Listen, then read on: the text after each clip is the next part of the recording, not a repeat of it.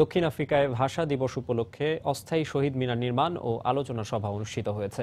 স্থানীয় আওয়ামী লীগ, যুবলীগ এবং ছাত্রলীগের উদ্যোগে মহান ভাষা দিবসে দিনব্যাপী কর্মসূচি পালন করা হয়।